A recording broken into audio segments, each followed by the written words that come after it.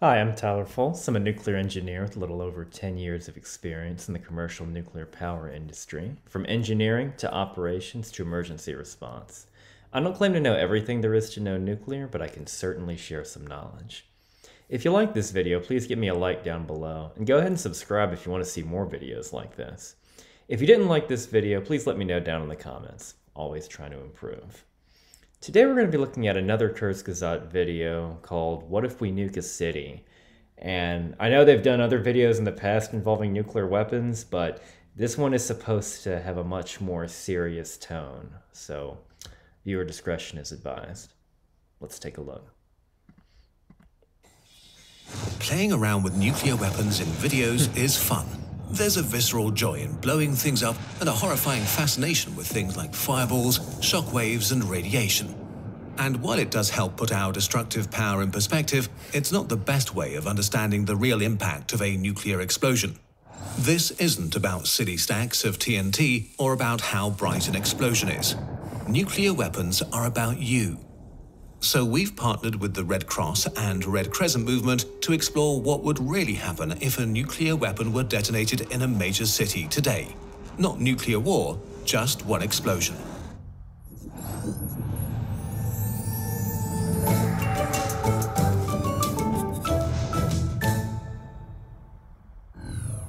We begin our story in the middle of downtown in a major city. People are going to work, studying for exams, are lost in their thoughts and daily lives. Right here, a nuclear weapon is detonated and time freezes. The first phase of the explosion happens within less than a second. In a millisecond, a ball of plasma hotter than the sun appears and grows in a fireball to more than 2 kilometers across. That's something to keep in perspective. The nuclear reactions actually happen even faster than that. There's even a funny unit called shakes. A shake is 100 nanoseconds. So we're still talking many orders of magnitude smaller than a millisecond. And in that time frame, the reaction's already done. The fission reaction, and if this is a thermonuclear weapon, the fusion reactions that result from that, from the heat from that fission reaction, are all completely gone by this point. Now we're dealing with what you're actually going to see on the order of milliseconds. Within this ball, everyone is just gone. Think of water dripped onto a very hot pan. A sizzle, and then there's nothing. Most buildings, cars, trees, tacky sculptures, You can tell with the somber music they're going for a more serious tone. and people, all evaporated. First, the flash, an intense tsunami of light, washes over the city in an instant. If you happen to have your head pointed in the direction of the explosion, it renders you blind for a few hours. The heat of this light produces a thermal pulse, so energetic and hot that it just burns everything as far as 13 kilometers from the detonation site. What this means is that everything in an area of Note that this thermal pulse is faster than the speed of sound. So this happens before the shockwave, before anyone realizes what's going on. 500 square kilometers that is able to burn starts burning. Plastic, wood, fabric, hair, and skin. If you happen to be in reach of the thermal pulse, one moment you're on your way to work, the next moment you're on fire. Now the second phase begins. It happens in a few seconds. Most people will now first notice that something is wrong, but it's already too late for hundreds of thousands. The flash is followed by the shockwave.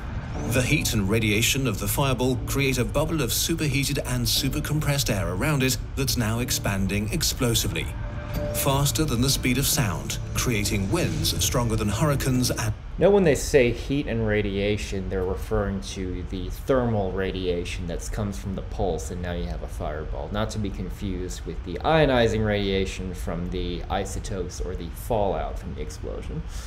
tornadoes. Human infrastructure is no match for its power.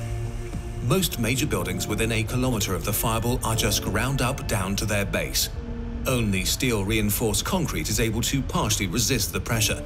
In the surrounding parks where retirees feed the ducks, trees blackened and smouldering from the heat a second before snap like toothpicks.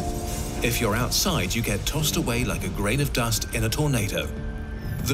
The wind speed, we're talking several hundreds, even to the order of several thousand miles per hour at this point. So even structures that were designed to resist hurricanes, this is a lot stronger.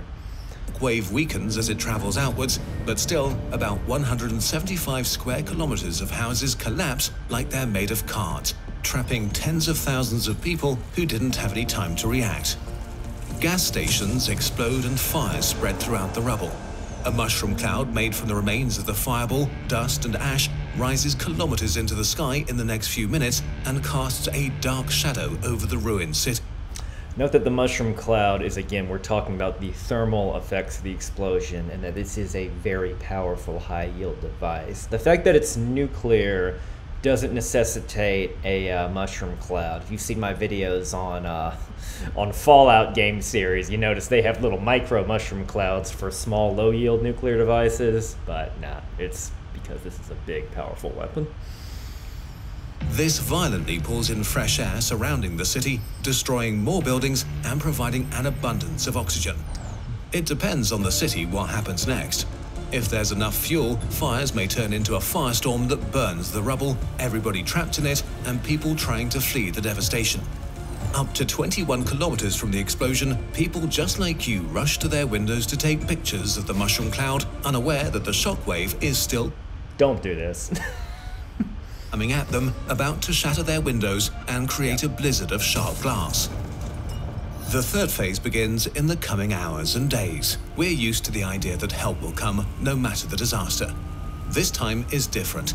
A nuclear explosion is like every natural disaster at once.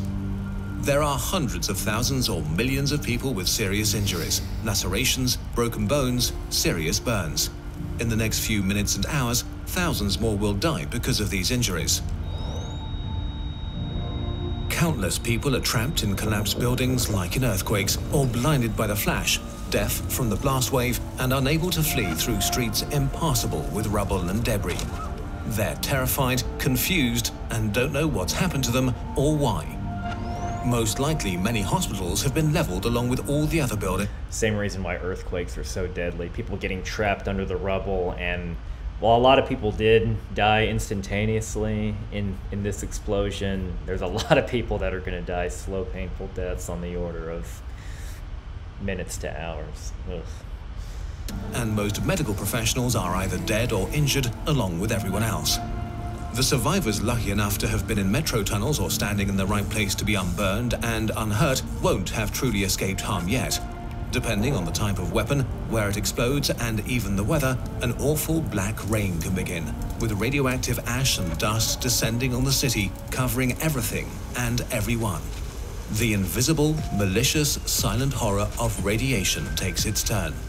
Every breath carries poison to the lungs of the survivors.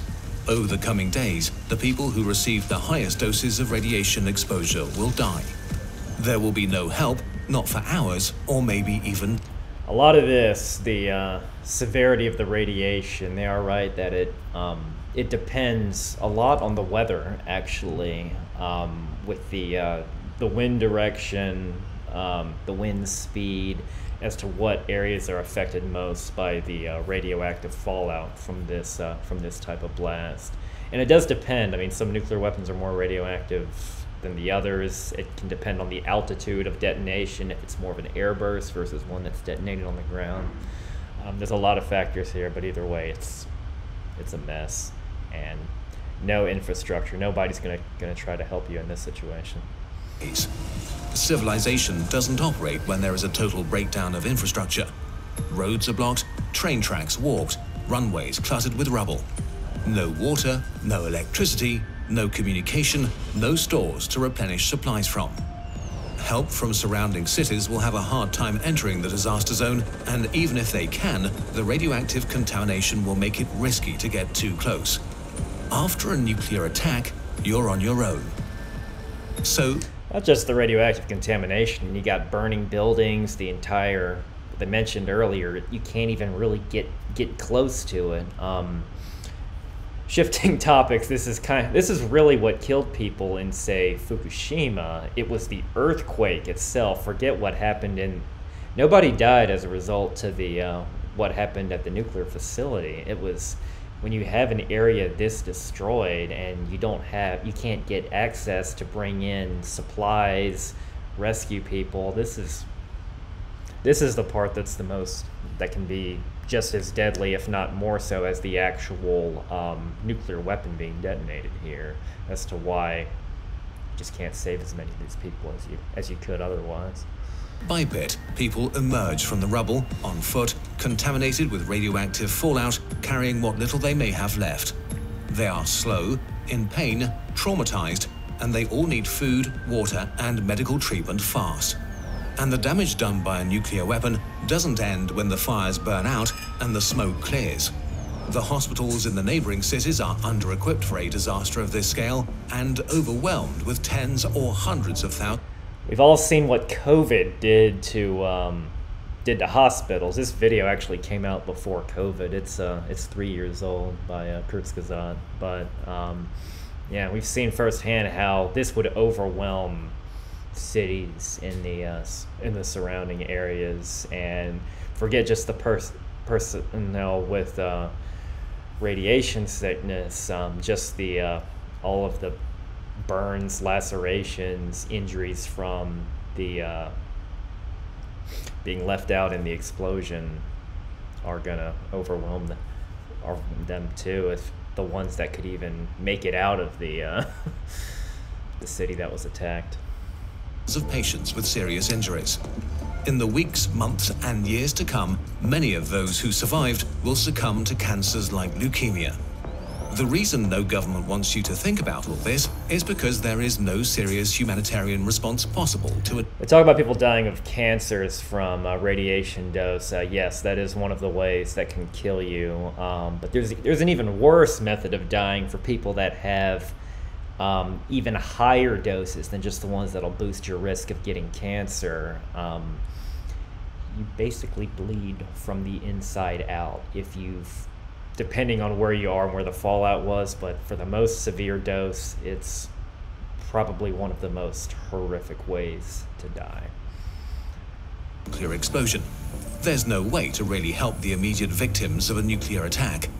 This is not a hurricane, wildfire, or earthquake, or nuclear accident. It is all of these things at once, but worse. We'll emphasize that the only nuclear accident that really killed people like this was Chernobyl. The Chernobyl accident was so severe.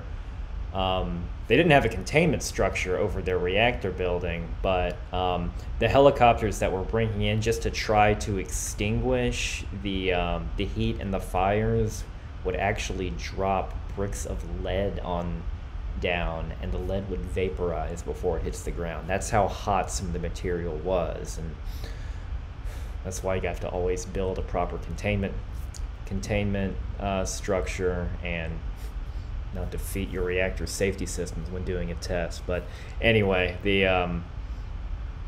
that's an interesting way of putting it, because you do have the high winds from the hurricanes, the widespread fires from wildfires, and the rubble and destruction of an earthquake all at once. And the amount of release you would get from an explosion, since it's a weapon designed to kill people, would be far greater than you would in any nuclear accident, even Chernobyl. It's a mess. No nation on Earth is prepared to deal with it.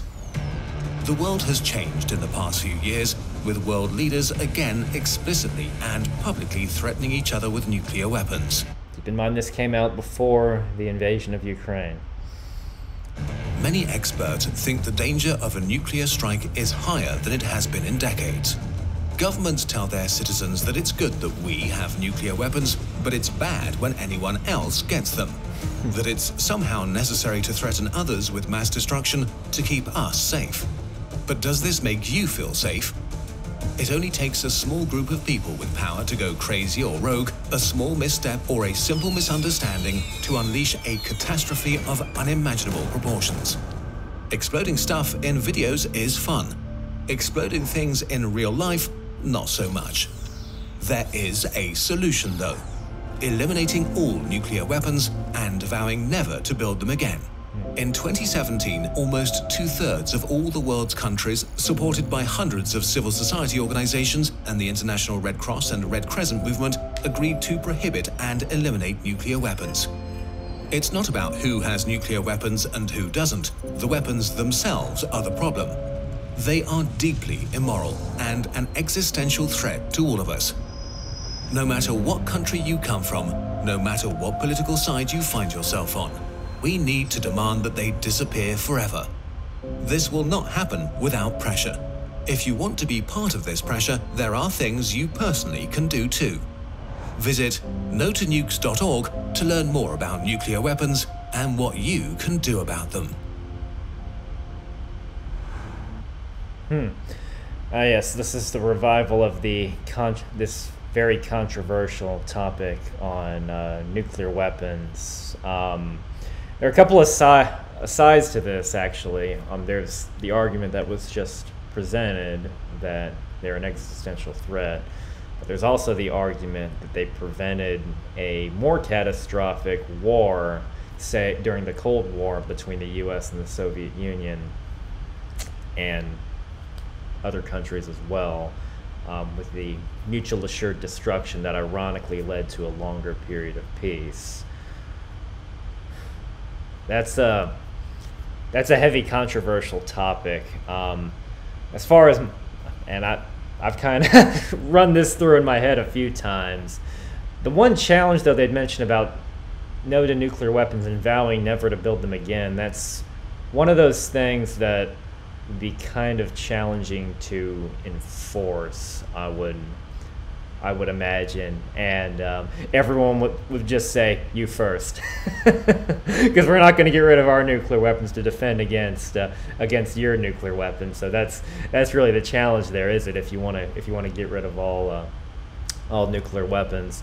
Also, certain countries that have nuclear weapons that would likely get overrun by other countries if they didn't would be even less likely to get rid of theirs. So I'm not saying it's not a noble or worthwhile goal. I'm just saying that you're going to get a lot of pushback, a lot of challenge between some countries that feel, for better or for worse, dependent on nuclear weapons for their own survival. I think I'll use the rule of cautious editing judgment and stop right there on that controversial topic. Anyways, let me know what you think of the video down in the comments below. Thank you very much for watching. I'll see you next time.